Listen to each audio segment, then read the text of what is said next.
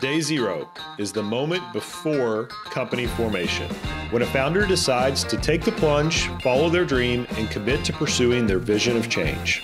On day zero, you'll hear founders tell their story. Forming the company, that was the easy part. Putting a company together, leading, putting teams together. I've been doing that all my life.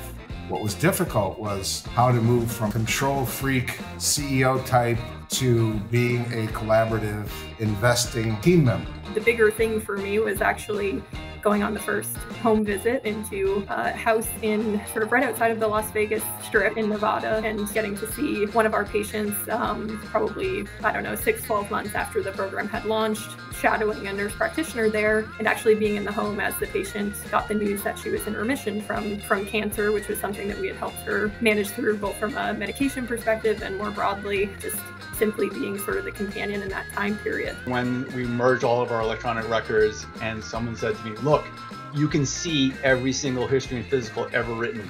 And I looked at them and I'm like, but I still only have 20 minutes to see the patient. I don't have 4 or 5 hours to read every single history and physical. What is to me very exciting right now is we're finally starting to get some leverage on some of the tools out there to say, letting clinicians like myself, Rick, others, to say, I don't need to read every single piece and go in, comb out some insights. Long term, the whole story is going to be around genomics. It's going to take that long to get it to where it needs to be, develop CRISPR, develop the CAR-T systems.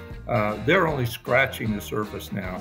They described how they're going to cure sickle cell disease about 4 years ago, and they still have done less than 100 patients. So we have to learn how to industrialize those techniques. Always invest in people that you want to get in trouble with.